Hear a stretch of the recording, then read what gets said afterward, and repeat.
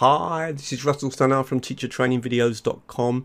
If you're a teacher or a student, you're going to find this really useful. It's going to train you in some of the useful things that we can do with playlists in YouTube. They're so useful. I always train my students to use them. It means that we can create groups of videos together all around one theme. So perhaps you want English grammar videos all together, or maybe English vocabulary videos all together, or history videos all together. And you can share these collections of videos with your students. So it's a great thing for the teacher to learn, and it's a great thing for the students to learn about as well, because it's a way of organizing videos that you find on YouTube into playlists. So it's all about playlists. Let's get started. And as always, if you like the video, please share it, please like it, please comment on it. Let's get started.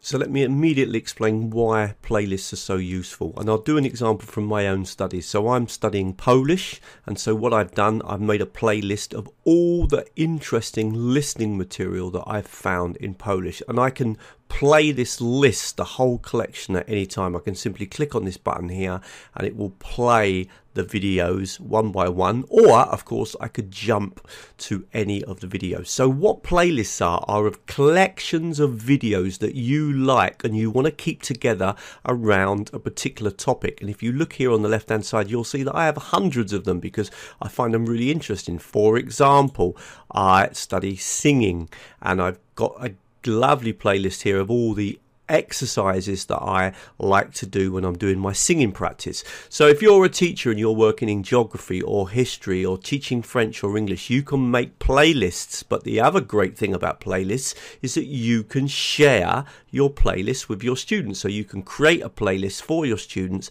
and then share that. That is a collection of videos all connected to one particular theme.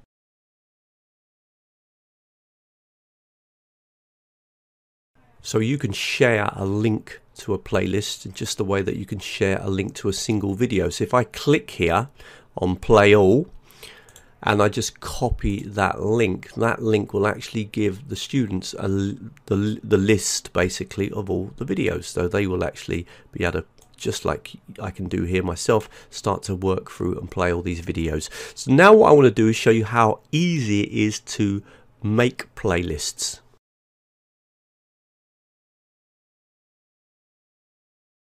So let's take an example. I've got a video here that I really like. I want to add it to my collection of videos about blues guitar. I'm going to click on save, and immediately that opens up all my lists. Now I can create a new list. I can simply click on this button here, write the name of a new list, and then click on create, and that video will be added to that list. So all I need to do is just give a name to a list, click on create, and that then will be added to that list. However, I'm going to add to a list that I've already created because I've already got one here called Blues Lessons and Licks. So I click there, and now that video will be added to that list. Now I'm not limited to one. If I wanted to add this to more than one list, I can simply do that by just choosing, for example, these lists as well. Generally, I only ever add a video to one particular list. So this is now part of my Blues Lessons and Licks. Just a really quick plug for my website. If you like the video that you're watching and you want more free videos, come over to teachertrainingvideos.com. There's masses of videos here, a big selection even on the opening page. And if you like to follow my work, then just sign up to the newsletter. That way you'll get updated with all the latest blogs, the latest videos, the latest webinars, and all the latest online courses. And at the moment, if you sign up, there's like a 6-part video course that introduces you to using technology in teaching and learning. Right, let's get back to the video.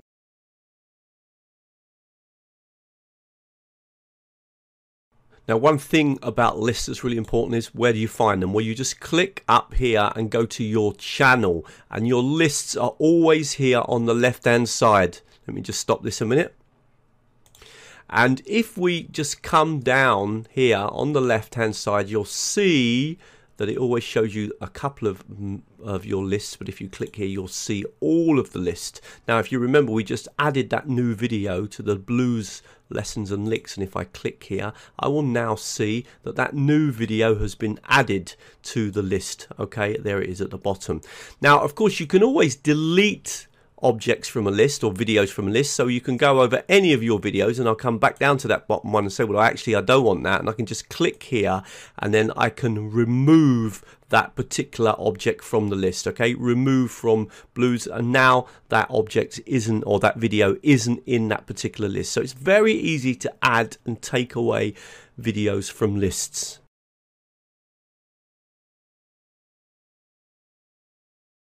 Now one thing about lists as well is it's very nice when you create lists, this is obviously up to you, but actually to make them public, so that if anyone else wants to use your list of videos then they can. And this is really important when we're actually searching for content, and this is something else I do. In other words, I often search for lists, and let me give you an example. So if a person has made a playlist available, so I'm going to put here, for example, English. Let's imagine that we're learning the language, so we're going to do English grammar, okay, and I'm looking for playlists, comma, and I'm going to write playlists, and it's going to show me all the people that have created playlists, and there they are, of English grammar collections, and I can search through those playlists, and that can be really useful. Now this is actually used a lot for music, so let's say for example I want to put reggae music. I'm a big fan of reggae music playlists, and I'll get all the lists of reggae music. But we can use it as a way of searching for playlists, particularly if I want to study something. I'll often search for a playlist so that then I can work through all of the videos connected to that one theme.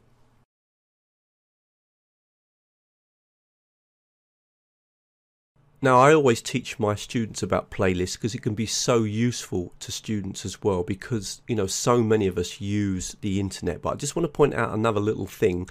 If you click on the plus button, there is an automatic playlist that is created for you, and it's called Watch Later. And that means you can always add your videos into Watch Later, and I use this particular list quite a lot. If I find something but I don't want to watch it and I haven't got time now, I'll put it into Watch Later and then I'll try and watch it. However, I must admit what happens to me is I tend to have hundreds of videos in my Watch Later. If we come down to my channel and look on the left hand side, and it's actually always the first list that you find. Let me just stop that video. The first list here on the left hand side you'll see is Watch Later, and if I click here it's just like any standard list, and it's got a huge collection, and unfortunately I'm always putting things into Watch Later and then never having time to watch them. But it is really useful for me to just be able to quickly save a video in there, and then if I want to play it back at another time and then add it to the correct list, I can do that. So of course I can always add something to another list. So if I play a video and think, right, I really want to keep this video now and I don't want to just leave it in Watch Later, I of course can click on share and add it, sorry, not share, click on save and add it to another list, right, but then take it out of the Watch Later list. So you can also do that as well. So Watch Later is very useful.